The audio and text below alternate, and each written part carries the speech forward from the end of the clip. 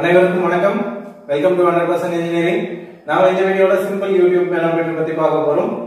So last வீடியோல என்ன பார்த்திருந்தோம் அப்படினு கேட்டீங்கன்னா சிம்பிள் யூடியூப் மேனோமீட்டர் பயன்படுத்தி ஒரு பைப்ல போயிட்டு இருக்கிற ஒரு ஃபியூலோட கேஜ் பிரஷர் எப்படி மெஷர் பண்றது, அதாவது அட்மாஸ்பியரிக் பிரஷரை விட அதிகமான பிரஷர்ல போயிட்டு இருக்கிற ஃபியூலோட பிரஷரை எப்படி மெஷர் பண்றது அப்படின்னு பார்த்திருந்தோம்.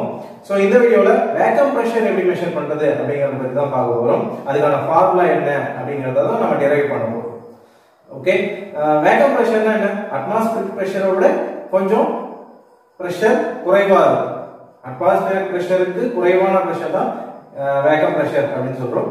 சோ அந்த வேக்கம் பிரஷரை எப்படி ஒரு பைப் லைன்ல மெஷர் பண்றது அப்படிங்கறத பத்தி நம்ம டிஸ்கஸ் பண்ணலாம்.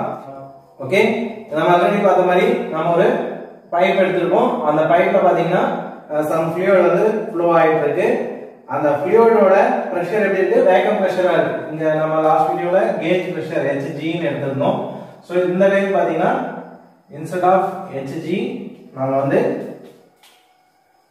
வேக்கம்க்கு V அப்படின்னு நோட் பண்ணிக்கிறோம். HV அப்படின்னு வந்து நோட் பண்ணிக்கிறோம்.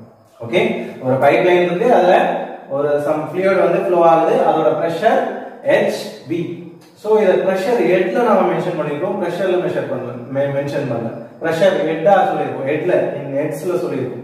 ஓகே, சோ அதோட பிரஷர் ரேட் பாத்தீங்கன்னா HV அப்படின்னு நேம் பண்ணிருக்கேன். ஓகே, சோ இங்க மேனோமீட்டர் கொடுத்திருக்கேன். மேனோமீட்டர் பத்தி ஆல்ரெடி பார்த்தோம். சிம்பிள் யூடியூப் மேனோமீட்டர் பத்தி ரைட் லிம்ப் இருக்கும், லெஃப்ட் லிம்ப் இருக்கும். லெஃப்ட் லிம்ப பைப்போட இணைக்கப்படும், ரைட் லிம்ப் வந்து அட்மாஸ்பியருக்கு ஓபன்ல இருக்கும்.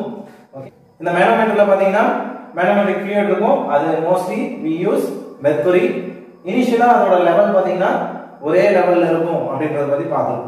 ஓகே, இப்போ என்ன பண்றோம் அப்படின்னா நம்ம இந்த பைப்ல இருக்கக்கூடிய ஃப்ளூயிடோட பிரஷர் ரேட் HV மெஷர் பண்றதுக்காக, எவ்வளவு பிரஷர்ல ஃப்ளோ ஆயிட்டு இருக்கு அப்படின்னு மெஷர் பண்றதுக்காக மேனோமீட்டரோட பைப்பை இணைக்கிறோம்.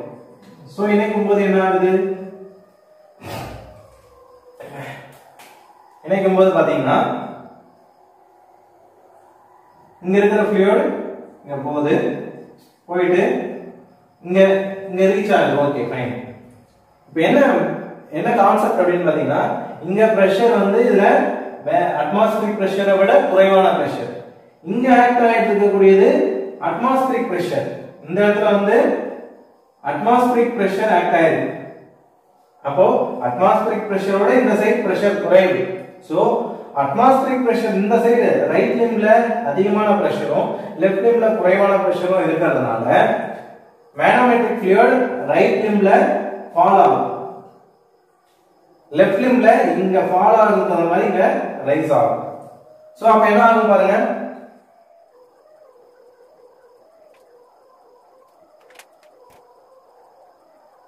ஓகே, நம்ம சொன்ன மாதிரி பாத்தீங்கன்னா ரைட் சைடு லிம்ப்ல லெவல் வந்து குறைஞ்சிருச்சு, right side left side லிம்ப்ல level வந்து இன்கிரீஸ் ஆயிடுச்சு.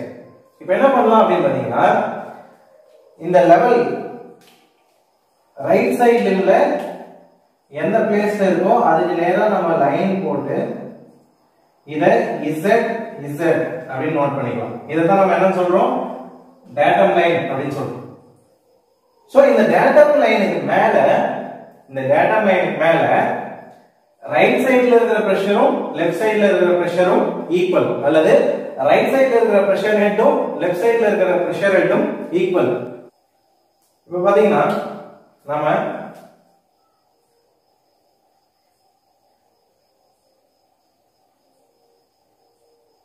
டயக்ராம்ல இருந்து மெர்க்குரி இருக்கிற அந்த லெவல் வந்து H2 அப்படின்னு எடுத்துக்கலாம், H2 அப்படின்னு எடுத்துக்கலாம். அதுக்கு மேல பைப்போட சென்டர்ல இருந்து வாட்டர் அல்லது ஃப்ளூயிட் எவ்வளவு தூரத்துக்கு இருக்குன்றதை H1 ன்னு எடுத்துக்கலாம். சோ இங்க H1ங்கிறது டேட்டம் லைனுக்கு மேல பைப் ஃப்ளூயிட் எவ்வளவு உயரத்துக்கு இருக்கு அப்படிங்கிறது தான் height of pipe fluid above datum line. H2ங்கிறது height of manometric fluid above datum line. இந்த datum line Z மேல மேனோமெட்ரிக் ஃப்ளூயிட் இவ்வளவு உயரத்துக்கு இருக்கு, இத H2 ன்னு எடுத்துட்டேன். இதே datum line மேல பைப் ஃப்ளூயிட் இவ்வளவுதான் இருக்கு.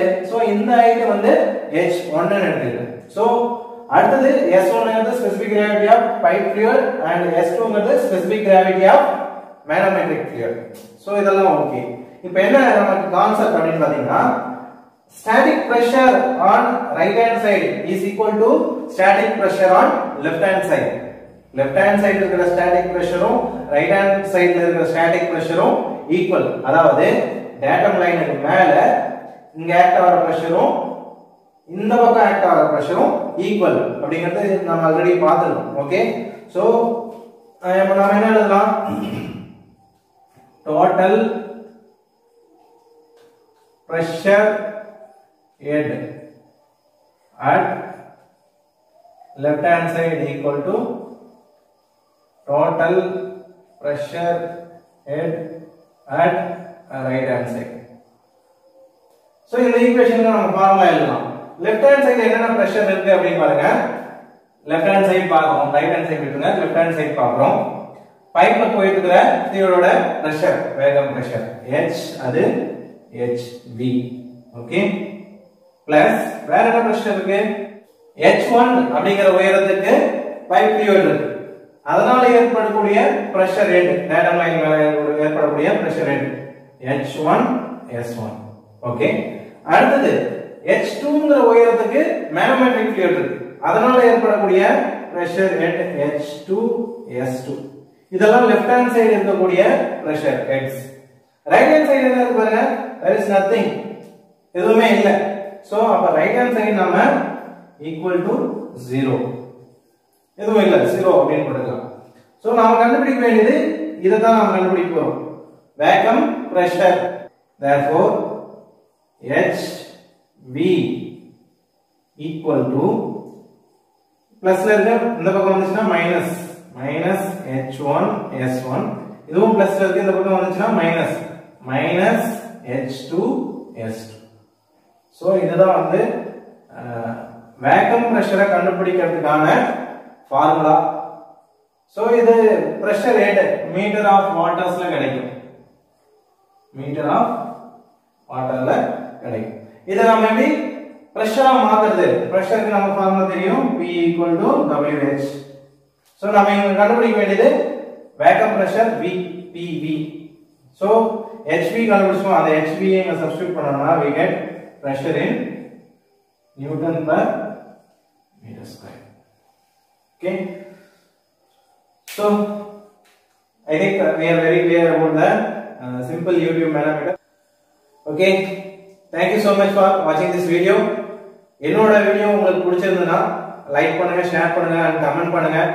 கண்டிப்பா ஏதாவது நிறை குறைகள் இருந்தா எனக்கு வந்து சஜஸ்ட் பண்ணுங்க and கண்டிப்பா மறக்காம என்னோட YouTube சேனலை சப்ஸ்கிரைப் பண்ணுங்க.